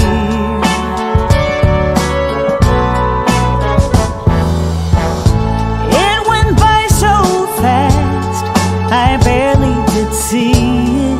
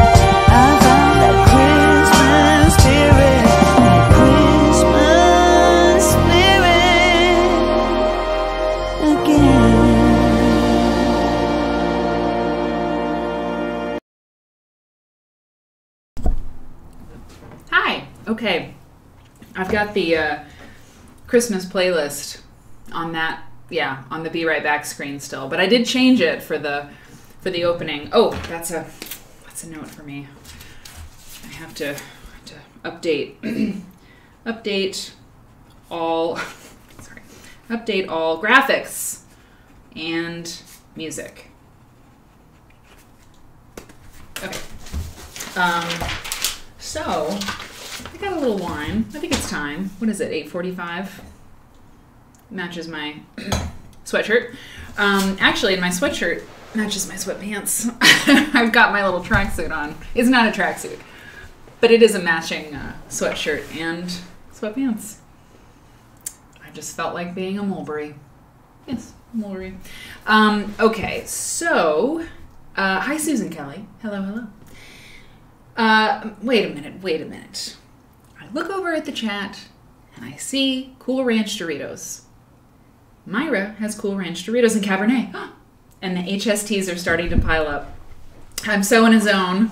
Myra is in her sewing studio. The quilt people know this, but for people who don't know, Myra is sewing and she's in the zone, okay? She's so in the zone, she asked her husband not to cook dinner because you don't have time to sit down and eat. Myra, nerding out while working is so nourishing. 1,000%. And so are Cool Ranch Doritos. They are nourishing also. In their way. Keep at it, yes. Keep going. So, all right. Let's talk about Susan Hoffman. Myra needs to, Myra, we gotta keep things going. We're not slowing down. There's so much to do. Okay, so let's get small and talk about Susan number 2. Okay, so who is this person, and why should we care, right? I have so many pictures for you, so many. I like saying that because I want you to know that you're gonna have a visual feast.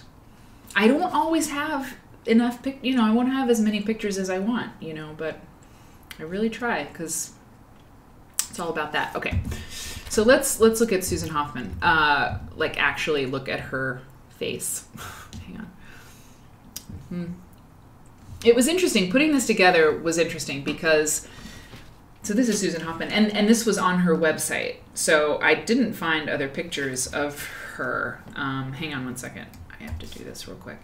I didn't find too many pictures of her, or any of them that are newer. I found pictures of her from the past, and we'll see a few of those. But it was interesting putting this together because the thing is that Susan Hoffman is always, in my experience, is always tied contextually with Molly Upton. And Molly Upton, we've talked about on this show before. It's been a little while now. But Molly Upton is very famous because she and Susan Hoffman, as we'll see, worked together early in their careers, right? Molly Upton is famous because she was very talented, but also she committed suicide very early on in her life. I mean, she was very young. And she left behind this, obviously too small body of work that was pretty awesome. It was pretty awesome. Sometimes I get nervous when someone, I don't know. I mean, there can be a kind of a cult of personality sometimes with Molly Upton, I see. And, I'm not trying to throw shade. I'm just saying that, there are a lot of very, very talented quilt makers working at that time, working later, who were making extraordinary work, who, the circumstances of their body of work really aren't that. So, I mean, but you look at Molly Upton's work and it's amazing, right? Okay, but Susan Hoffman was right there, And so when I was putting this together, I was going to start with this picture because it's of Susan Hoffman and Molly Upton in 1974. But then I was like, no, Susan Hoffman is her own woman. Susan Hoffman is her own person. I'm not going to start out with my Molly Upton thing. I'm not going to because she probably loves that because she loved her friend and she loved her partner or whatever. But, I mean, her they weren't partner. I don't mean that they were partners. I don't think they were. Maybe, I don't know. But she's her own person is what I'm trying to say. So I was like, no, we're going to start with Hoff, with the Hoff. Hey, Quilting Auntie, thank you for subscribing with Prime. I really appreciate it. That is awesome. You're getting me closer to the next goal, which is 120 subscribers. And by the way, I had a goal of, what was it, 50 subscribers in the month of December. We got pretty close. I'll have to look at the numbers and figure out how we've done. For everybody who's subscribed, it means a lot to me, and I'm really glad that you did. And if you haven't subscribed yet, I hope that you will, because yeah, I don't know, it's great. It's like, it's a good thing. You'll feel really cool if you do. I don't know, yeah, I'll figure out, and I'm gonna have a giveaway. I mentioned it a couple weeks ago. I just have to figure out how to do it properly so that the giveaway is like that it functions properly. It's a quilt. I'm gonna give away a quilt. Yeah, it's true, and it's not the weird Jesus one I got on eBay. I'll show you that. I haven't even opened that one. It came, the weird pictorial quilt that has like the Jesus like looking really close at you. Yeah. I'll take care of it. I'll show you soon enough. But I'm going to do a giveaway too. I need to find ways to give back to you all, you know, for subscribing and all of that. It's important. So I'm working on it. But thank you for subscribing, Quilting Auntie. I appreciate it. Okay.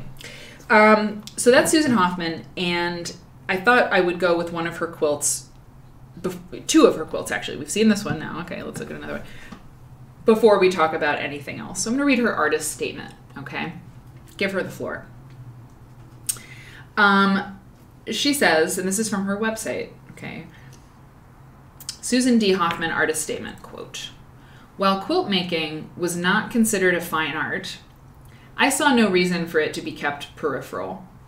Like the blues or jazz, we just said that, it could become a powerful avenue of expression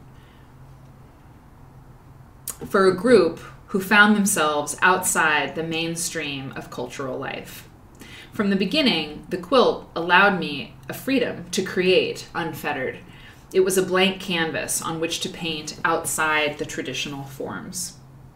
In 1970, while teaching myself how to create a quilt, I became aware of the limitless possibilities the medium held.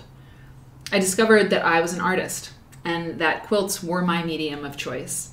No one was more surprised than me, well, maybe my parents, she says, because in 1973 there was no such thing as a professional quilt artist." Oh, that's so true. She really was a pioneer, and Molly Upton too. Amazing. Look at this, how she's worked in satin, you know, in these little parts. So cool.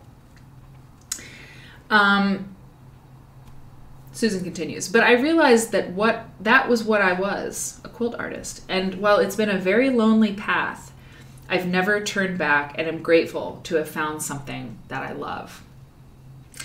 Since that time, the medium has evolved to include technologies." I'm going to get to a couple, we're grooving on this artist statement. Let me go to this. "Since that time, the medium has evolved to include techniques that combine computerized technology and innovations in the making of textiles, but I continue to choose everyday fabric. Interesting. Collected from everyday life as my palette. It speaks to me. Because from birth to death, every single human being lives in intimate contact with fabric." Preach. It's so true. "Worldwide, poor or rich, fabric is accessible to and used by literally all people in all walks of life on a daily/nightly basis. Each one of us has a familiarity and connection to the language of fabric, no matter our station in life." You know what? I thought it'd be fun to do like two Susans, you know, the two Susans. But it's great because, like, what would Susan McCord have said if someone told her or asked her to write an artist statement? I mean, in many ways, she'd be like, I'm busy, but also like an artist statement. I mean, I went to art school for grad school, you know, and I didn't have to write an artist statement because I was in the writing program, you know, but the painters and stuff, you know, I had to read artist statements. They're really hard to write. I mean, they're really hard to write. And so, you know, here's Susan Hoffman with her artist statement, very articulate and whatnot. And Michael James, I read his artist statement the other day. But, you know, wait, who got married? Did somebody get married? Oh, hey, Word and Bird Nerd. Hey, awesome. Okay, there's the wedding dress with your future daughter-in-law and her mother. Congratulations. Yeah, that's awesome. Did you find the dress? Did she find one? We want to know. But yeah, an artist statement. I mean, what would Susan McCord have said about her wheel quilt? You know, it's interesting because it's like, I mean, I've read a lot of times that, like, you know, women, it was actually, I think it was women from Gee's Bend at some point. Something I was reading, you know, that had to do with that phenomenon, you know, that some woman said, like, you know, we didn't think of our quilts as art, you know. I mean, they were just, we made them and they were important and they were to be used, and, you know, it wasn't like I'm making this and this is art. And so, you know, here you have Susan Hoffman, who's in the 1970s, right? Second wave feminism is happening. The Whitney Museum exhibit had happened in 71, and there was, like, you know, the 60s had happened, you know, Susan McCord, 60s had not happened, you know, so I don't know, it's interesting to see these two women in these two very, very different times as quilt makers, you know. That's why I say it all the time, the show will go on forever, because there's so much to talk about. Because people just keep making quilts, you know, they keep making these quilts and they look so different from the quilts that came before, and yet they look very similar. But yeah, I just think about Susan McCord and her jazz, right? Her jazz quilt and what she would have said. Jazz. Okay. My work is rooted in the quilt tradition. Whoa, sorry. I'm going to scoot over to a few more. I realize now I kind of did this out of order. Ooh, look at that hot pink down at the bottom. I really like that. My work is rooted in the quilt tradition. Back to Susan. But I take this as a point of departure in furthering this form of expression. Like many traditional quilts, my work is not intended to be used as a bed covering. Oh, like many traditional quilts. Oh, I think she means unlike many traditional quilts. My work is not intended to be used up as a bed covering, nor is it purely decorative. It is to be experienced as art. And yeah, okay. Fabric, she says, has a musical resonance. Oh my God, jazz, music is like the theme of the day. Fabric has a musical resonance that inspires me. My approach to quilt making is painterly. Preferring to recycle fabrics that already have a history, this is a palette endlessly rich with associations, both personal and cultural, as well as in the formal considerations of value, hue, and texture. Wow, cool. This is great. Okay.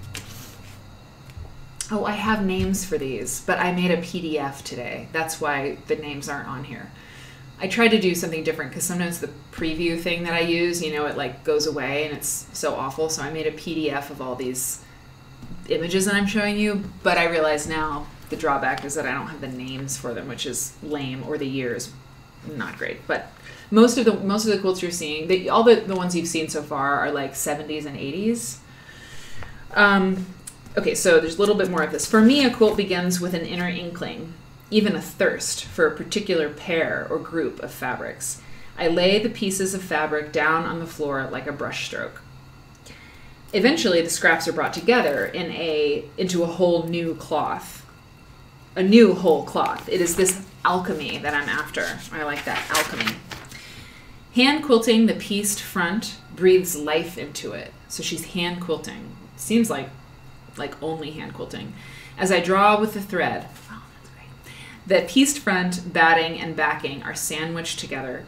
The quilt becomes subtly sculptural, a bas relief, as the hills and valleys created by the quilting stitches create light and shadows that are in counterpoint to the piecework while also reinforcing it. Hopefully, the finished quilt engages the mind, body, and spirit, conveying warmth, both literally and figuratively. The colors on this one, ugh. Love it. Super here for that. Okay, so now there's more quilts to show you, but now let's talk about Molly Upton and Susan, because their story really is I mean, it's not one story, but their story together is a big part of her life and her story, right? Yeah. Ivana says she appreciates the artist statement, but does disagree that even a bed quilt, right, is art. So, like, you know, don't, like, put bed quilts below art. I hear what you're saying. That is what she did. She made a hierarchy, right? 1000%. Okay. So this is Susan Hoffman writing from the Pear Collection to the Cornby Gallery. Now, this was on her website. I'm not sure. I think this is something she wrote for an exhibit. It makes sense for an exhibit of her and Molly Upton's quilts, like, together, which has happened a lot, that they're exhibited together.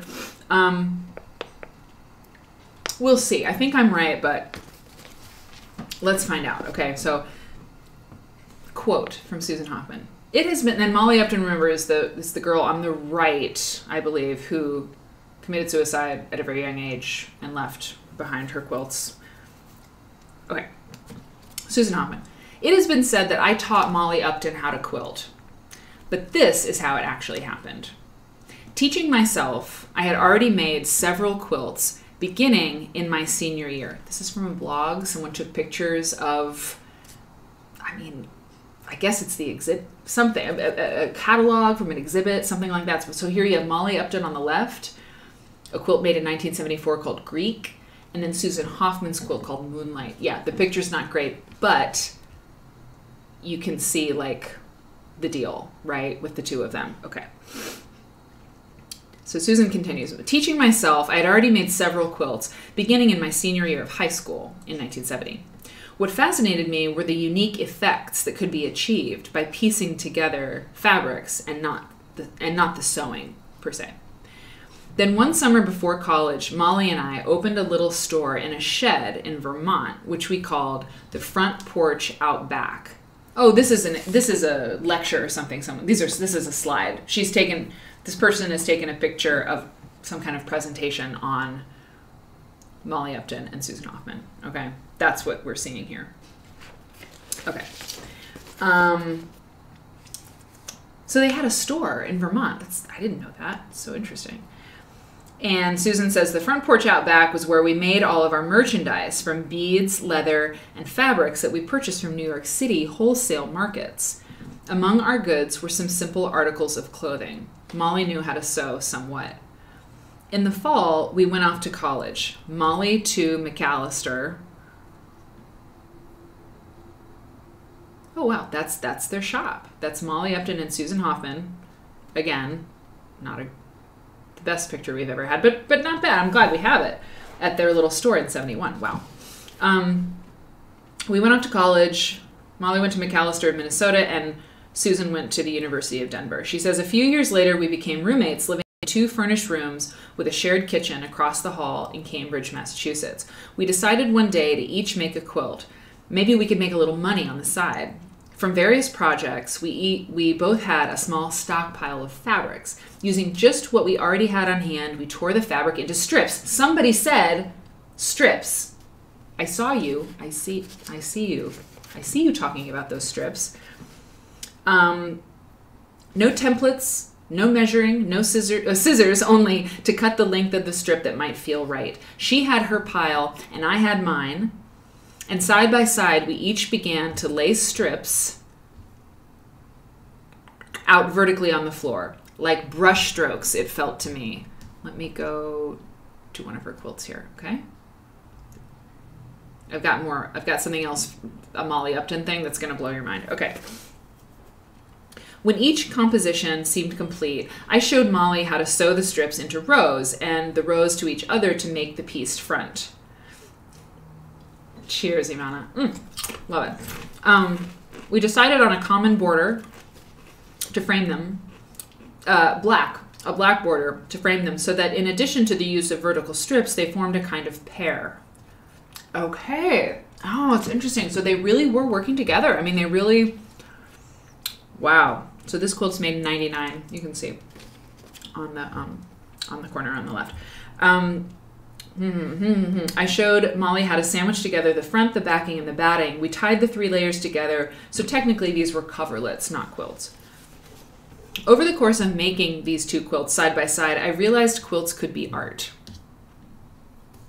Wow, that's pretty awesome. It was a life-changing moment for me. Initially, Molly didn't agree with me, and we had many lively discussions on the subject of quilts and the arts, literature and music, as well as visual disciplines. By the end of each making one half of what we came to think of as the first pair of the Pair collection, I was shocked to realize that I was an artist. Quilting was my medium, and that my work was intended not for a bed but a wall, properly lit with a space of its own. More significant than showing Molly the basic how-to of what I had been doing for several years was my showing/convincing her that quilts could be art. By the act of making a quilt and by our conversations, Molly quickly became, I'm going to zoom in here, this is really great. Molly quickly became as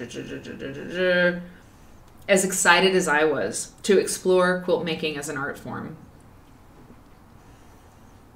We knew of no one else who was doing this. Had no relatives who made quilts. You know what? Yeah, I mean, this was 1970, like 4 or 1? 70, yeah, 70, yeah. I mean, it's early 70s. The art quilt thing, they really were doing this early. They weren't the only ones, but they were the only ones they knew, and that makes sense. It felt like anything was possible. We decided not to try to sell the 2 quilts, but to create a body of work, and then trying to find an art gallery to represent us as artists. I'm going to come back to that one. I love this quilt. The idea of pursuing paths as professional quilt artists was unheard of, but one we felt compelled to pursue. Okay, hang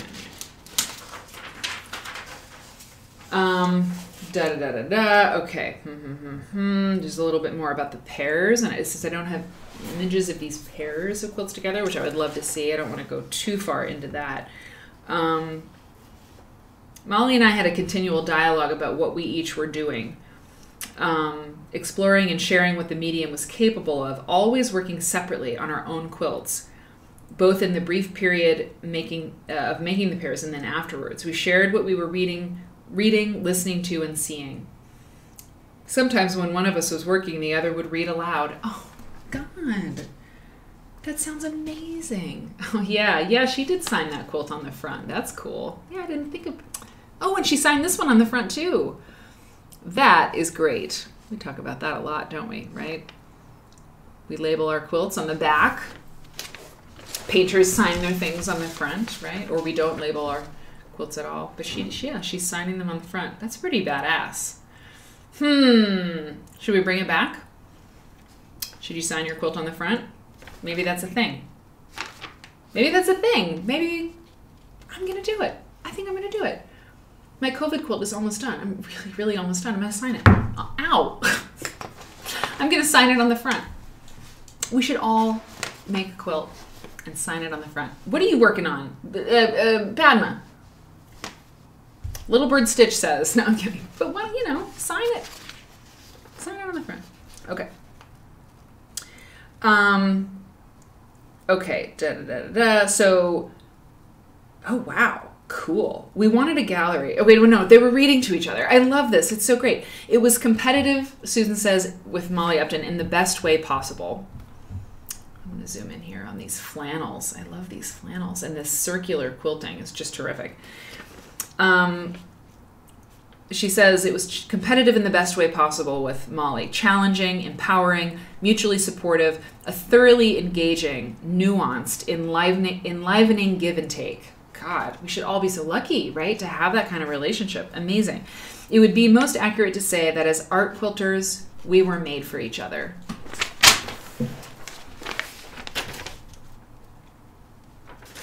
We wanted a gallery, so we spent days taking the train to and from Manhattan, carrying our quilts through the streets. It's great. God, I love these young chicks, right? Their awesome art, and they're like, oh, I love you. I love you too. Let's do this. Let's go to Manhattan again and beat the pavement, the mean streets, and find a gallery. They carried their quilts through the streets because they had no photos. That's what she says here. Susan says, we experienced lots of rejection and ridicule, with most people telling us it was impossible. After days, we got a tip to try the offices of Vogue. I think it was Elizabeth or Liz we were supposed to see. We lugged the quilts into Manhattan and sat outside Liz's office on the first day, but she was too busy. The second day, it was the same. On the third day, we had figured out where her office was and simply marched in and started laying quilts out on the floor as if we were rug merchants. They went to Vogue. Oh, so cool. The editor stopped what she was doing. She took the gum out of her mouth and said, Leo must see this. She called Leo and said she was bringing someone up. We had no idea who Leo was. We packed up the quilts and then schlepped the suitcases and duffel bags up the staircase to the next floor, and we were ushered into the features editor at Vogue, Leo Lerman, a legendary, one-of-a-kind, wonderful man. But we had no idea who he was as we were ushered into his office. This is like, wow. I love this one. This is so great. I love this quilt. I love it. I love it. It's so simple, but there's, I mean, and I really like, and I didn't know, that she uses fabrics from Life. She does not, and there's her signature again. This is from 2008. It's called Elements of Life. Okay. You know, she's using textiles from around, you know, and the fabric companies don't like to hear this, but I mean, I have not purchased fabric in a long time. I don't want to, you know, the COVID quilt I'm making, like, I used what I had. I just don't have the will to buy a lot of fabric right now. I don't know.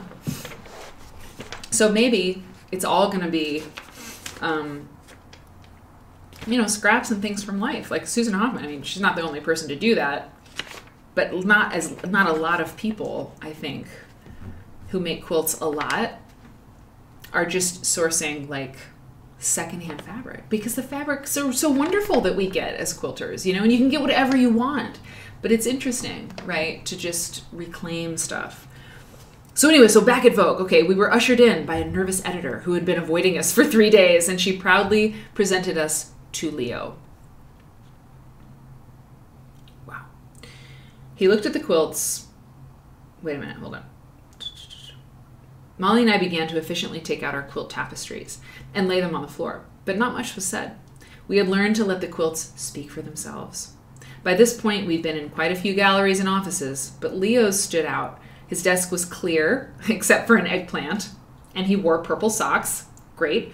There were lots of windows. He looked at the quilted tapestries, and I kid you not, within a few moments he said, "What do you want, the Museum of Modern Art?" Molly and I glanced at each other.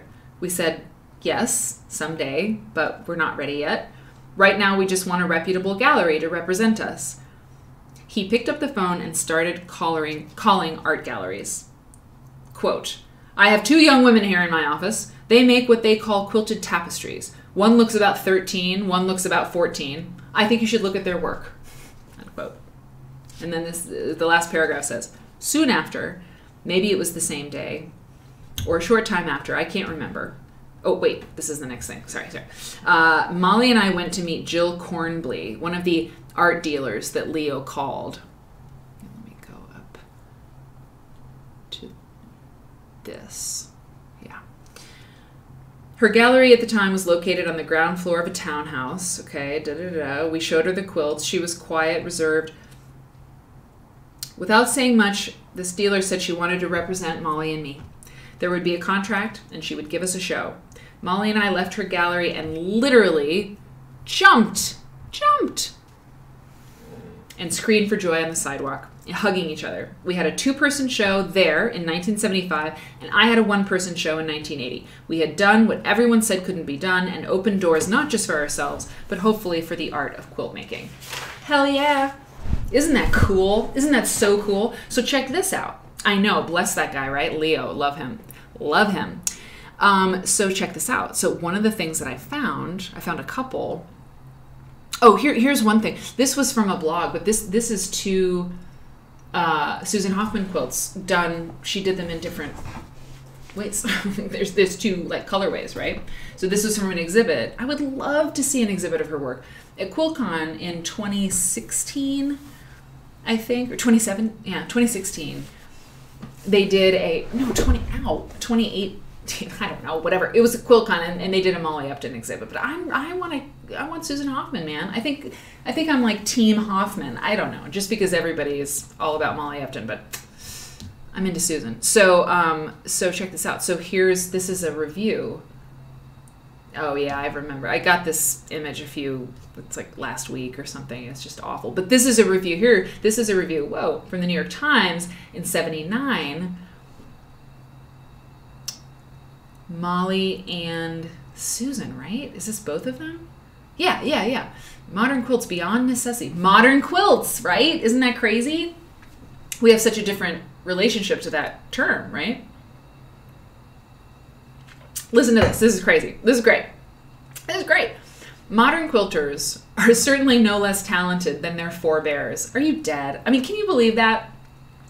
The modern quilter. I mean, that's what we call modern quilters. But like, we're all modern quilters. Anyway, kind of hilarious. Let me see if I can get my head in this. Like I'm in the. Here, watch this. This will be funny.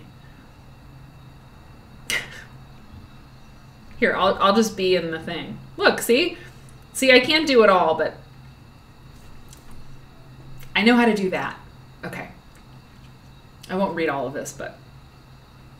Modern quilters are certainly no less talented than their forebears, but their craft has suffered from the philosophy of modernism as well as material progress. Maybe I will read all of this. That's amazing. Deprived of its social function. Oh, we're reading this. Deprived of its social function, folk art such as quilting has been kicked upstairs to a kind of retirement status among the fine arts.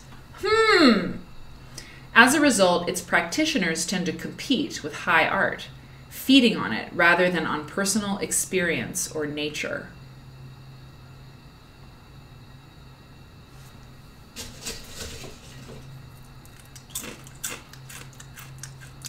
Also, they seem as a group, folk artists, okay, to be engaged in a kind of minority struggle for antithetical goals. This is a bit wordy, Vivian.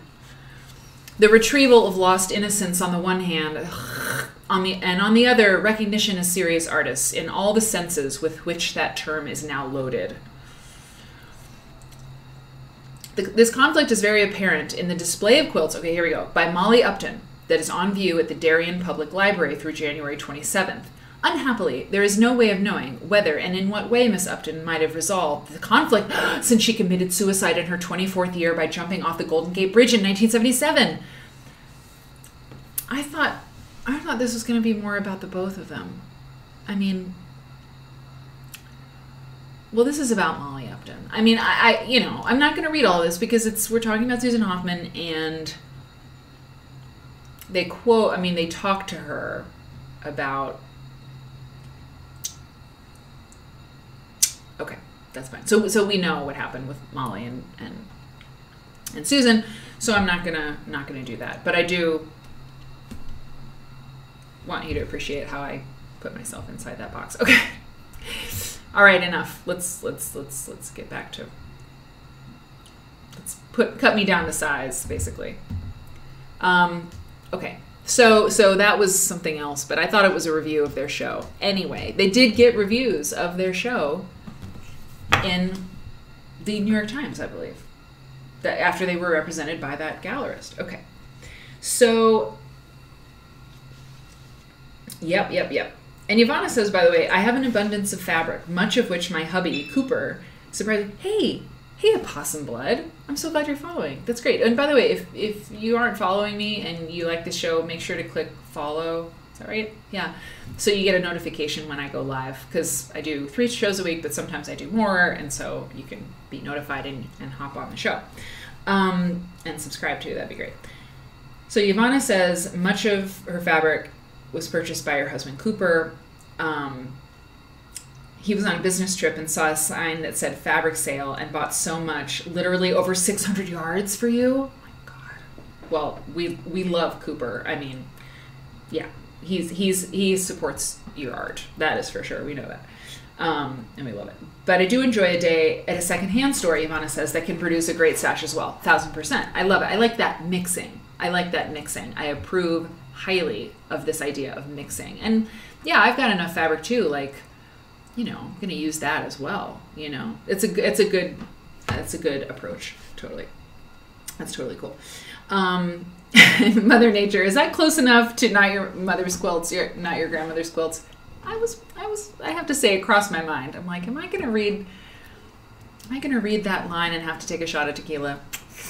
It's Monday, so I was hoping that I maybe wouldn't have to do that. Okay, so who is this that we're looking at? This is sort of the last section of this Susan show. Okay, this about famous or prominent or important quilt makers, like a biography, right? Of a number of them. Like, you know, a biography on Susan McCord, like, I don't know if I want to read all about Susan McCord, but I would definitely read a chapter about her, and then a chapter about Susan Hoffman and Molly Upton, right? This amazing story. Oh, you know what? I want to write that. You know, Jill, if you want to write it, you need to write it. Don't worry, I'm not going to, like, swoop in. But wouldn't that be awesome? Like, ooh, we should come up with a list. Let's come up with the anthology, but crash. So let me finish this up, okay? We've been on for a while. I thought it'd be long, and it is. The show tonight. Okay, so this is Susan and Peter Hoffman. Yeah, Jill, cool. You want me to go for it? I mean, obviously, you're in the acknowledgments, right? But okay. Anyway, I just don't ever want to be like, if your dream is to write a book, you must write it. I will exit immediately. Okay. Susan and Peter Hoffman are both artists, okay? This is her brother, and they had a show together. Look at this. They had a show together called Affinities. And someone might be able, well, certainly someone could figure out what year it was. I'm so sorry, but I printed out the press release, and I grabbed a... Peter comments that his technique is, quote, strongly rooted in an intuitive process. Quilts, you know, that are pieced together in this fashion, right? It's improv, right? Piecing, whatever. There's a lot of big pieces, you know. Hey, So Mean. Thank you for following. There are quilts with large pieces, you know, big chunks. Hook and I like that. But I'm really into it because it looks different. It's the plaid. It's like there's always plaid in her stuff, which I just think is rad. Anyway. Okay, yeah, do we have titles for the thing? The triptych, yeah. Book title. If you quilt it, they will come. Great quilters of the last 150 years. I like it. Great quilters of the last 150 years. That is an excellent, you know, subtitle, you know, tagline kind of thing. It's great. Yeah, Jill says, God, I love me some plaid. I think I love plaid too. I mean, look how great it looks. Oh, it's so good. And then this down on the bottom, I wonder if that's her work or his. Okay, there's just a little bit more here. Shown together in the inspirational Wilson Museum galleries, designed by Hugh Newell. Wow, that's beautiful. That gallery is so nice. That gallery is really nice. And this show, I'm here for it. It's so great. I love it. I love everything about it. It's bright, and it's like, there's this whimsy, but it's like very tasteful. I love it. It's just fantastic. Okay, yeah.